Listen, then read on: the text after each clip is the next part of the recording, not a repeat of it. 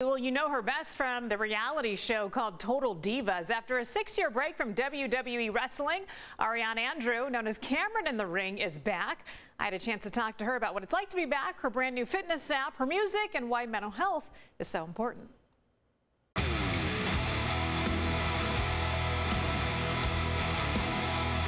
After 6 years, she's back at it. Professional wrestler Ariane Andrew back in the ring. What was that moment like for you when you stepped back in? You know, I wanted to come back, but it just wasn't a time or a place. And I felt like this year was the best time. I got to reunite with the OGs of Total Divas, be with my tag team partner and be a little bit of a part of her storyline. So, you know, with my fitness app now and music, again, I think just all kind of ties into everything that I've always wanted to promote, being a queen of all trades, health and wellness, the whole nine.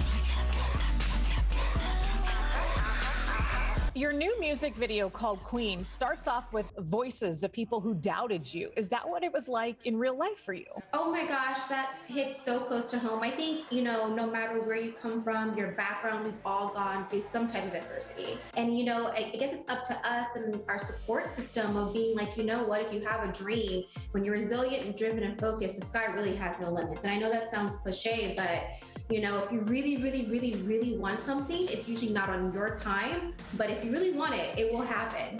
People say overnight, which is usually like 10 years. Obviously, Ariane, you are in incredible shape, and you credit that to your app, AA Academy.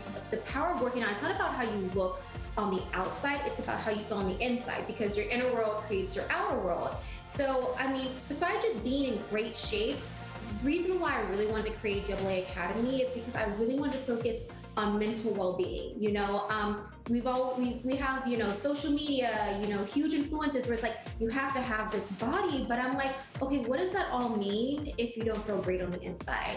What do you say to other people who are knocking on a lot of doors and hoping that they have an opportunity, whether it be in this industry or not?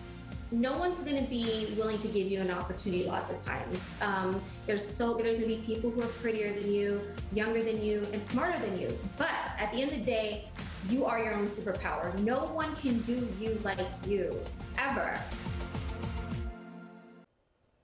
So interestingly enough, how she even got started, she went to college, graduated, and her major was working with autistic children. And she started doing that as she was a therapist for them.